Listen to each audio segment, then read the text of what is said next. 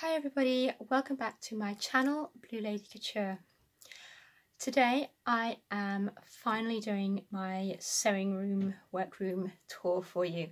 If you've been following my channel for a little while, you will know that over the Christmas and New Year period I actually blitzed my sewing room and did a major tidy up, overhaul and reorganised all the storage to create a better working environment and b a better backdrop for my videos. So hopefully you like this new backdrop, and definitely a lot better than it was before.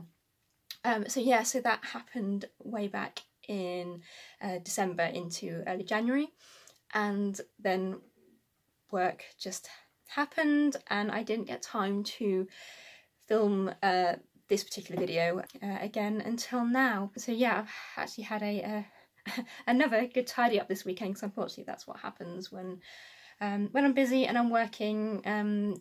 It does create a bit of mess and lots of projects everywhere. So at the moment the studio is back to a nice sense of tidiness. So I thought I would quickly this afternoon do my room tour and show you around and show you my space and how I make it work for me, and hopefully it'll give you guys some tips as well, and I also hope you find it just interesting just to see how I work. Get a cup of tea and follow me around my sewing room. Okay, so I thought I'd start with just an initial overview of my workroom. As you walk in the door, this is kind of what you see. So you've got the desks down the side there, which haven't really changed much from my previous videos. But if we move around, you'll remember that that corner is where the old bookcase shelving unit was, which had all my fabric storage in, and it is now pretty much an empty space, which is great. You can see I've got the mannequins over there at the moment with some current projects on, spinning around past the iron and ironing board, and then into the corner over here, which is where we've had the most drastic change. I've got my pattern cutting table and I've got my new shelving storage units, and then right the way around is I've still got the hanging rack up here with current projects popped up there out of the way. So looking at the corner where my new shelving units are, and you can see all my fabric on them. You'll probably remember from my previous video, which I will link in the description down below, I did a brief overview of this when it was finished, and you would have seen me filling these shelves as part of that last video as well, because it took me days to actually go through and organise all my fabric, but it is now organised and it is amazing. Previously, when it was just in the corner on the old shelving, I'd started to try and organise it according to kind of fabric types and colours, but it just, as I got more and more fabric, I just couldn't keep on top of keeping it organised, so it ended up just getting piled in sort of other boxes and bags, and I couldn't really see what I had there, and now everything is organised, and I can actually, I know what I've got, and I can see what I've got at just a glance, and it's been amazing, because there's certain fabrics where I've, working on projects for a customer, and I've actually been able to go, actually I've got the perfect fabric for that, or I don't actually need to buy any white cotton lining because I've got loads of it already. So yeah, so it's been absolutely great. I organised the fabric into as fewer basic types as I could, just to try and keep things simple, if that makes sense. And then I've colonised it all, so I know exactly what is in each column and each cubby hole over here. So if we start here on the right hand side, this column here has got all my taffetas in it, and I use these nearly every day, or certainly every week, for a lot of my Victorian style outfits and my steampunk bustles and those kind of garments. All my large length pieces of fabric are on these shelves, and then in the pull out box under here is all the remnant scraps or cabbage, depending on your terminology, Cabbage is now my new favourite word for scrap fabrics. And then I've rolled these in a Marie Kondo style, so I can easily see at a glance, you know, what I've got in each of these. And in here it is all the taffetas, so it's relevant to what's in the shelves above. Then on the next row is my linens, which again is a fabric that I use every week. Gets used for a lot of my Edwardian outfits. So again, all the larger pieces in the cubbies above. I've also got some slightly patterned linens in there too. And then this bottom one, I have got some of my wool type twill fabrics. Some of them are real wool, some of them are poly blends, but they are all fitted in there. And then again, in the box underneath is the remnant pieces in there as well. So you've got my linen pieces in there, it's falling over. And then I've got some wool scraps in there as well. The next row, if we come back up to the top, so on the very top up there, I've got some of my old sketchbooks that I've filled over the years with their design work, and I've got some photo albums in there as well. I think there's a couple of blank sketchbooks even up there, so I can just grab them if I ever want to look something up. Then underneath I have got my plain cottons. These are all quite sort of lightweight, sort of lining kind of weight cottons in there. And then underneath I've got heavier twill type cottons and some prints as well. I'm trying to sort of colour organise it, but obviously it's not always as straightforward as that, so it's, you know, but the main thing is that I can still see what I've got in each section. So coming down again, some more print type cottons in there, and then underneath that, this bottom shelf, I've got some lengths of cotton velvet. So it's in the cotton column because it's cotton, but it's the velvets all in there. Ooh, focus to the camera. And again, underneath in the drawer is a lot of scraps of cotton, apparently. So there's scraps of cotton velvet in here, cotton stripes, which I use a lot. Well, these are often left over from, I do striped variations of my bustle skirts and Victorian jackets, and I also use these for my stripy Victorian style bathing costumes as well. And a lot of these remnants I'll actually use to make bustle pads and sort of little things like that. So that's a great use of cotton scraps in there. And then over here, if we on the very top shelf up there, I've got some lengths of cotton corduroy. It's just a few odd lengths that didn't fit in the cotton column, so I've just popped them up there out of the way. Then underneath that is, oh, mind the very vicious hanging roll tube thing. I don't know if you've ever seen these before, but these are so vicious, but they are quite clever. So you hang the fabric rather than rolling it, and it just stops things like delicate and piled kind of fabrics like this velvet getting crushed with all the weight of the fabric around it on a roll. So yeah, but it has these horrible, vicious little spiky hook things. Anyway, I digress. So yeah, back to the shelving unit. The lining fabrics are in that cubby, so I've got plain linings in there. Then underneath I have my pretty jacquard linings in there, followed by satins are in the shelf here. I don't use a lot of satin, but what I have got is in there. Then underneath is mostly silks and fancy brocades. So yeah, I've got some very nice silk fabric pieces in there. Silk dupions, a lot of there. And some of the fancy brocades. These aren't necessarily all silk, but they're quite fancy sort of fabrics, so I put them in the fancy fabric column. And again, a lot of scraps of silk, and that lighting is atrocious. I apologise for that. So I decided I wanted to have a kind of a little bit of a display shelf rather than just a solid wall of fabric shelving. So up here I have got a hat box with some other hats as well. I've also got my little mermaid headdress, and I have this cute globe lamp. I'll turn it on, which I made it from globe lamp, but it's one of the blue plastic ones, and I decided I wanted to try and vintagify it by covering it in strips of tea-stained paper. It kind of worked, but yeah, kind of didn't, because I could have just gone out and bought a vintagey globe lamp, but never mind. But what I actually wanted to do with it was record all the places in the world where I send my parcels to. If I can turn it without... It's not going to turn. Why would it turn? It's stuck against the wall. There we go.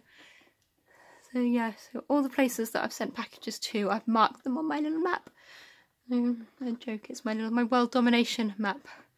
There we go, look, my one parcel that I once sent to Japan, and then I've done 1 or 2 to Australia and New Zealand, and obviously the UK and Europe up there. There's quite a few parcels in there, but there's still a lot of world left to dominate with Blue Lady Couture pretties. So that's my plan: global domination via pretty dresses. So yeah, so that is up there, and then in the background I've got these posters. That top one I bought on my very first ever trip to the V&A Museum in London. It must have been on a school trip, and yeah, it was my first time seeing the costume gallery at the V&A Museum, and I bought that in the gift shop. I think it's supposed to be wrapping paper, but I've always had it as a poster in my room for many years, and now it lives here in my sewing room.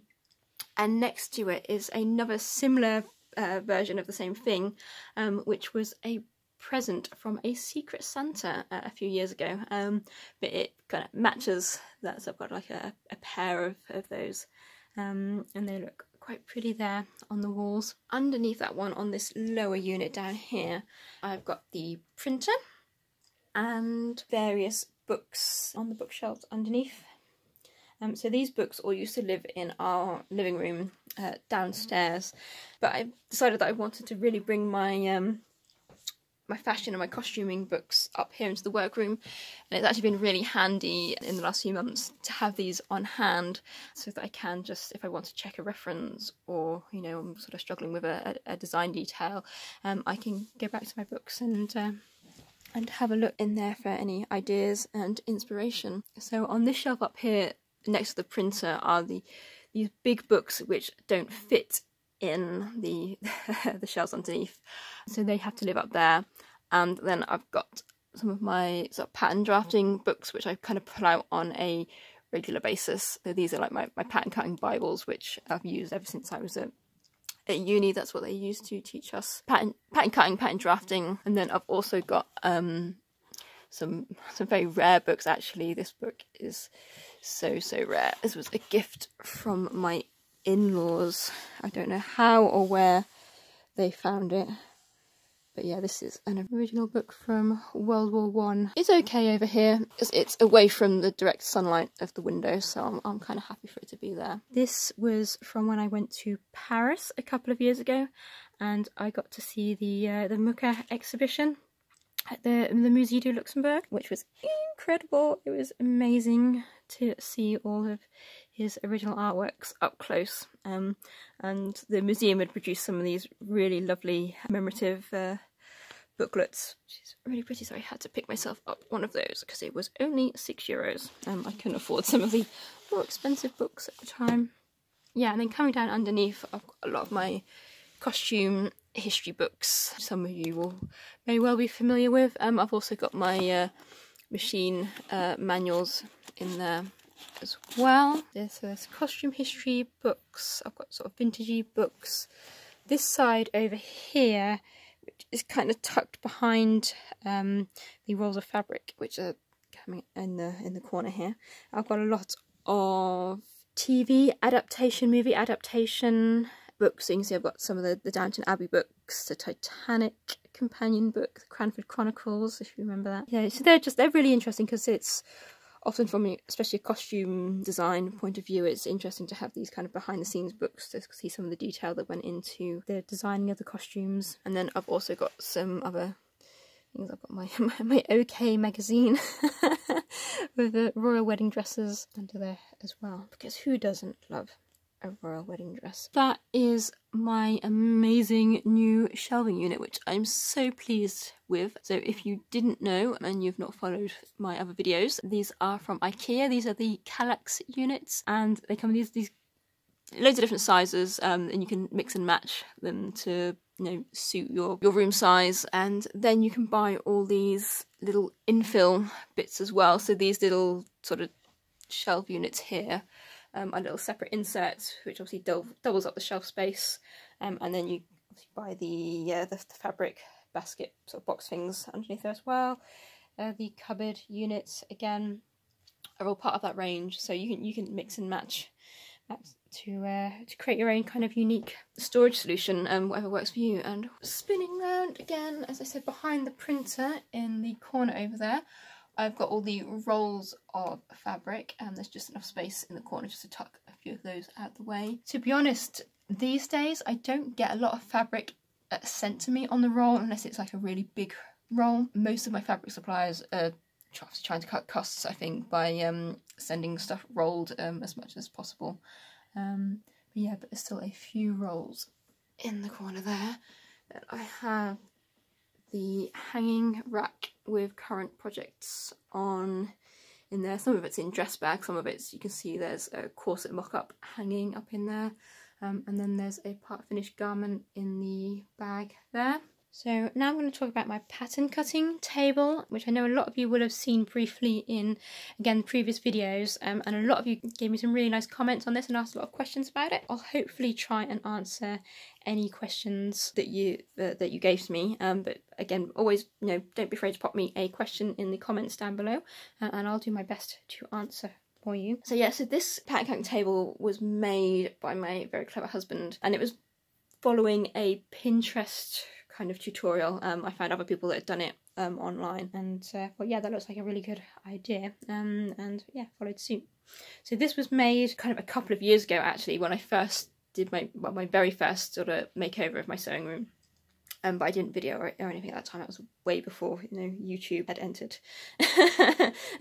Blue Lady Couture's life. But yeah, but this is made from, again, the Kallax units, so the same range as the shelving units at the back there, but it's these slightly smaller, kind of narrower units. So there's two of them back to back, so I've got the storage on this side, and then I've got the same storage on the other side as well. So they're kind of bolted together, and then underneath, if you're going to be able to see very well, they're actually we've mounted them on caster wheels, which is really great because it means I can just shunt this table around a little bit if I need to create a little bit more space in this room, because this does double up as our spare room, and we can pop the airbed in here for guests as and when needed. Then on top of the table, just the shelving units on their own, it's just a little bit too low for pattern cutting out. You need a little bit of height so you're not sort of bending over, crouched over all the time. It's not good for the back. So we've increased the height of the table by using these, I think these are a kitchen cabinet legs mounted on here, and then on top of that we've got this table surface, which again, this is all from Ikea, and you can choose different like wood effect finishes, or you can get a plain, just a plain white one. But I like the idea of having the wood effect on the top. It just makes the room feel a little bit warmer, a little bit less harsh with all the white as well, and that makes a really great pattern cutting surface. So the length of this table is 1 meter 150 centimeters, which is, you know, it's a useful length. Occasionally, if I'm doing something like my velvet cloaks, I will cut them out on the floor still, on the carpet, just because it just stops it moving around, and you can get the nice long length. In the kind of the little cubby space underneath, I've got things like my pattern cutting weights and scissors, and there's a few pencils and things under there as well, so things I can just easily grab when I'm pattern cutting. Then in the shelving underneath, I've got all my pattern books or pattern folders. Most of the patterns I use, I have actually drafted myself, and then I store them in these folders. So Some of them are a little bit tatty because the stickers didn't want to stick down, but you can see they are kind of organised in kind of era and sort of style. So yeah, and I like to have pretty stationery because, yeah, it might be work, but there's no reason it can't be pretty. So yeah, some of those prettier folders I think came from Paper Chase. Then in the far cubby hole on the end there, I have a lot of my fabric sample books. So when I'm ordering fabric and planning projects, it's really handy to have those to hand. I can just grab those and check colours and you know, obviously make a plan for when I'm ordering fabric. Underneath in these drawers, which again are part of the Ikea Kallax storage solution, so these are all made to obviously fit perfectly in these cubbyhole shelves. These double storage, double fabric, oh my god, words, double drawers made of fabric, so they're quite nice and lightweight, and they're just easy to move around.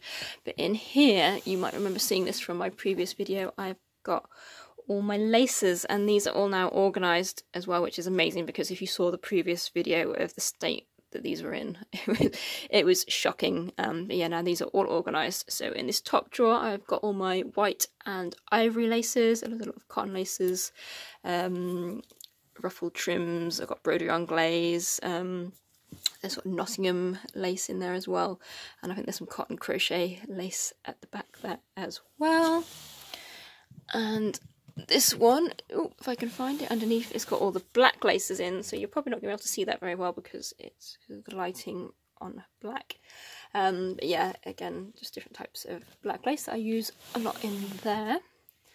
And then in these drawers, this bottom one here, oh, of course the whole lot's going to come out. Ooh, okay, re-picking up the camera.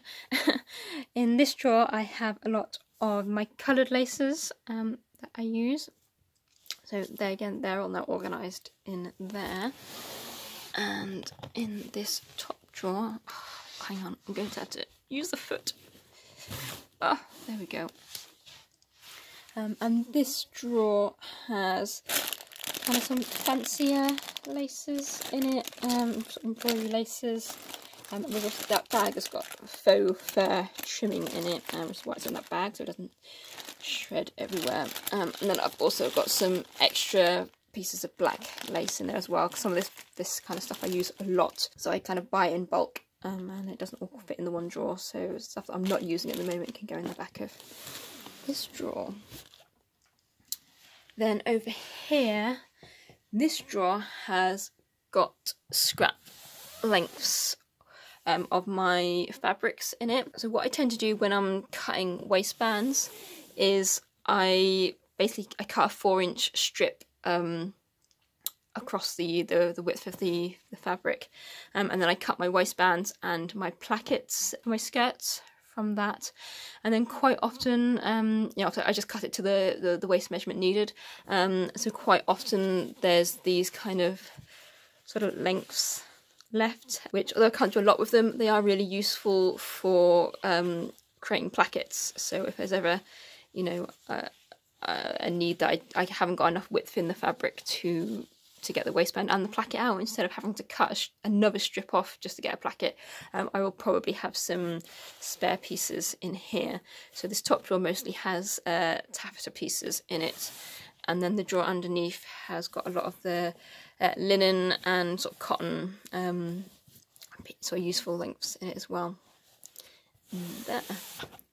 Then the last cubby hole on that side has got wadding, which I use to, mostly it's used to pad out my mannequins, and I also use it to fill in, you know, like my bustle pads, that kind of thing. I've also got a roll of waistband tape there as well, and this here is what I use to cover the mannequins when I'm doing photography. Now I've come round to the other side of the pattern cutting table. So as I said a little bit earlier, it's made from 2 of these shelving units clamped back to back. So I've got the storage on one side, but then I've got the same storage on this side as well. So this side I've got these baskets. This is what I used to have my lace kind of stored in, but as you can probably see from slightly earlier, I had so much lace that it was just overflowing out of these. But these baskets have actually come in useful over here. So now I keep a lot of the sort of the business stationery stuff over here. So on this side, I've got a lot of my postage equipment. So I've got sellotape and scissors. I've got stickers, mailing envelopes, and tissue paper all live in there.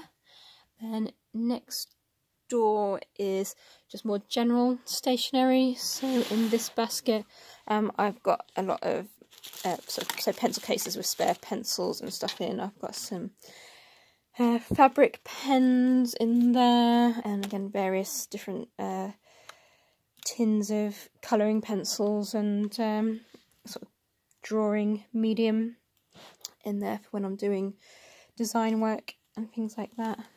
More scissors and bits and pieces in there. This cubby hole is a bit of a general storage cubby hole really in this one at the moment. So I have got, there is originally a toolbox, but I kind of use it to store a lot of my beading tubs in. I've also got the hat from the Victorian fairy tale, A Little Mermaid men's outfit in there. And this cardboard box here with this green thing in it, this is the eyelet press for when I'm doing corsetry, so that lives in there. And then in the Disney Princess box next door, which has a plastic bag stuffed in it at the moment because that's really atrocious. It's actually a dress bag, I think, for some reason has been popped in there. But this box here has got a lot of my corsetry components in it as well. We've got coutil fabric, then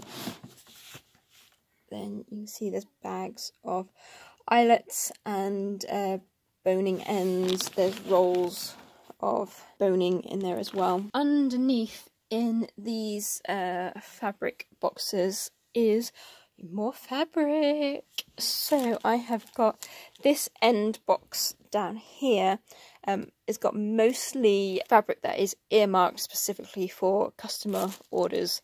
So yeah, so if I've ordered something specific in for a customer, it goes in that box there, and then I know that I've ordered it and I know where it is, so that mostly goes in there. Oh, it's heavy.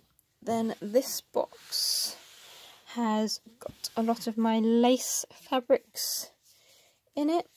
I don't use these very often, to be honest. From time to time, customers do request them, so these are a lot of the remnants left over from that.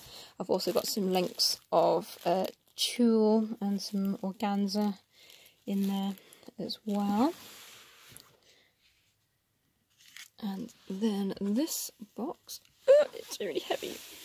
That's why, because it's got more lengths of cotton corduroy in it, so that all lives in there. So this has got a lot of faux silk kind of shantung fabric in here, so that all lives in there. I don't use a lot of this very often anymore, so this is just remnants of kind of what I've got left over. Now I've come around to the other side of the room where I've got my main work table where the machines live. And since actually I last recorded in the tidying up revamping videos, I've actually gained a new machine. Yeah, so I now have an embroidery machine, which I'm still very much getting to learn the ropes on that. And then I've got my overlocker, which I have had for many, many years, and it is a little workhorse, this overlocker. I love it to bits. And then in that corner I have my main regular machine. Above the machine, so this is probably where I, 80 to 90% of the time, this corner is where I sit and work. So above the machine, I've kind of got a lot of stuff within easy reach. So I have my my sewing threads all in this really lovely little shelving unit up here. And this was actually a car boot find where I paid £5 for it. I think it's probably from like the 60s or 70s or something, but it is just perfect for storing all my threads in, and I can see exactly what I've got within easy reach. And then up above it over here, I've got a lot of pictures and postcards and sort of birthday cards that I've sort of collected and been given over the years. Images that either interest me. There's lots of bunny pictures because obviously I'm a big bunny fan. I've got a postcard of Monet's water lilies, and again that's from when I went to Paris and saw the Musée d'Orangerie in Paris, is where the specially built exhibition gallery where Monet's water lilies are displayed to the public. So that was amazing to see those in person. Beautiful, beautiful colours. So I had to just pick up a little postcard just to sit there to remind me of my trip there. I've also got some interesting people that I've worked with as well, just got some contact details there to hand. Elegance is the only beauty that never fades, which is a quote by Audrey Hepburn on a really pretty card that I received for a birthday one year. I have a picture of my lovely friend Julia modelling my Victorian wedding dress outfit there. Then the Bluebell card at the back there was actually painted by my great aunt, so that's a lovely thing to have. She's an amazing artist, especially with flowers, floral artistry. She's, yeah, absolutely amazing. And then I have other birthday cards that mean a lot to me. So I have a Disney Princess birthday card because, you know what, even if you're in your mid-30s, you're never too old to have a Disney Princess birthday card. And then I have a card which is the last birthday card my sister sent to me before she died. She died just before my 30th birthday, so this card must have been written days before she died, really. So yes, that's from her, and I couldn't open it for a long time, and now it's I just keep it up there. Funny pictures, cards from my husband, interesting postcards that I've received. Sometimes when you get mail through the post from, you know, other sort of designers and people you collaborate with, they stick interesting little postcards in as well, so that's where some of those come from. And then over here on this corner is my rack with all my ribbons on, and there's also some bias binding rolls on there as well. These little shelving unit things are from, not the wooden ones, the white pegboards are from Ikea, and again they're really clever, and the gimbal doesn't want to move, and I'm trying to not get the light from the window. There we go, that's better. Yeah, so these little pegboard things, and you can buy all different like hooks and bars that you can put these ribbon rolls on, which is really good. So they're really handy, just having them to hand above my workstation there.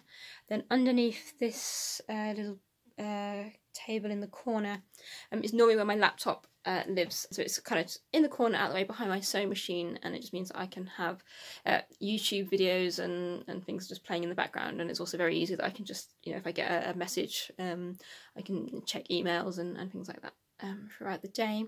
Coming across back up to here is this shelving unit, which again has got sort of bits and pieces of sewn paraphernalia on.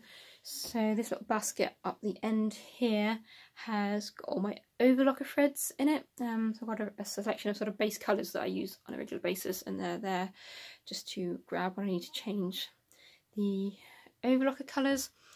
Then next to it is a new box which has got the embroidery threads in it for the new embroidery machine. So that's just living up there for the moment because I've sort of not had a chance to play with it yet.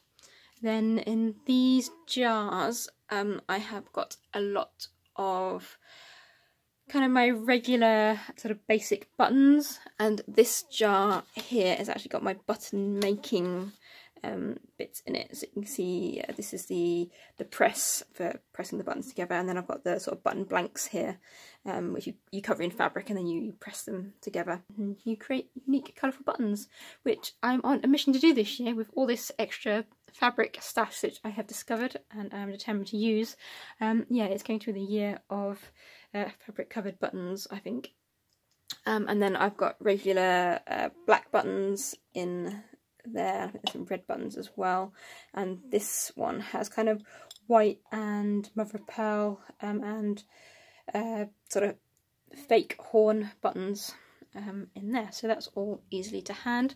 I've got another box of my fancy buttons I still need to go through and organise, so yeah, I've not quite sorted out where that's going to live yet as well. These folders up here have my ribbon shade cards in, so that's the satin, and then there's the velvet ribbon card at the back there. Yeah, this photo is one of the earliest photos I had of my husband, because that's how we met, doing a Viking reenactment. So yeah, I had that sticky picture of him fighting a battle somewhere. I think it's York, at the Jorvik festival. And then I have a pen pot here, and this was actually made by my sister. So it's one of those blanks that you can buy from like Hobbycraft, and then you decoupage over it as well. So my sister made that for me. It is a bunny with googly eyes, and it's kind of cute, and it's just, yeah, kind of lived with me. Then I have a big roll of piping cord, which I use a lot for when you're making Victorian and Regency sort of jackets and things. They use a lot of piping, so nice to hand. And there's another jar of cute vintagey style jar filled with buttons as well, which is handy to have. Then underneath I have got another of these little pegboards. So there's a lot of fabric samples in here at the moment. So on there I've got sort of scissors hanging up. I've got a few fabric samples hanging up of things I'm working on at the moment. This teacup has got all my bobbin threads in, which is kind of handy to keep them just hanging there to easily grab when I'm changing the bobbin thread. And the teacup is actually from a set belonging to my grandmother. It was her wedding present when she married my granddad. I have got the full tea set in a box upstairs, but I decided for whatever reason that this little teacup I was going to keep to hang my bobbin thread in, because it looked cute, and I was going through a phase of having teacups everywhere. There's more just sort of stationery paraphernalia in there, pens, tweezers, and then in the bottom in this tray down here I've got stitch unpickers, I've got the buttonhole foot for my machine, I've got some chalk in there, and then a lot of machine needles, spare machine needles in there. Then this kind of little plastic shelving unit in the middle here, again has a lot of haberdashery kind of items in it. So this top one has, ooh, she says, panning it down, oh look, more Disney princesses.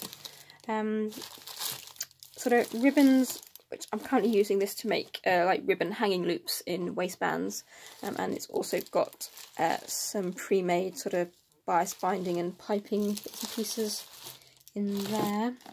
And then the one underneath has a lot of just sort of general ribbons. There's some bias binding, there's elastic in there as well, waistband ribbons, that kind of thing in there, and now it's all falling out back in there.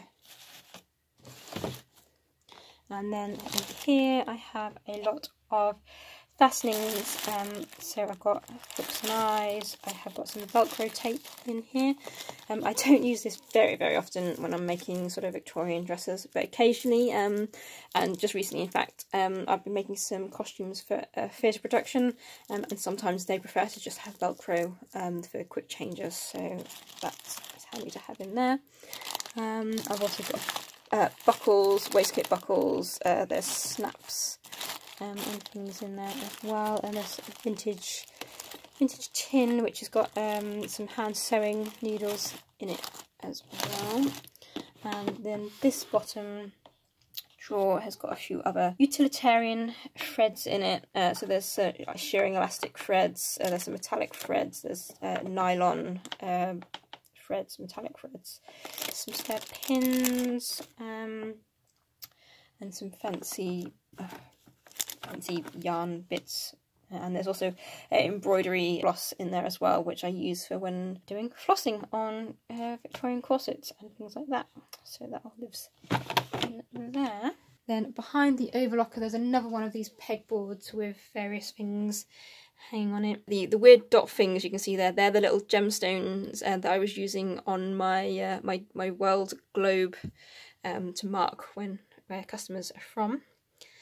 So that's living there at the moment. And then I've got my bias binding, folding tools, and then there's some more machine needles for the overlocker, and now the embroidery machine in there, and there's sewing machine oil that lives in there as well.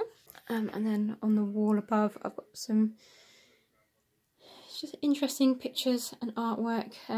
You'll notice a lot of these, if you follow me, you know I have a thing for Disney. I'm not gonna lie, and I'm not ashamed to admit it.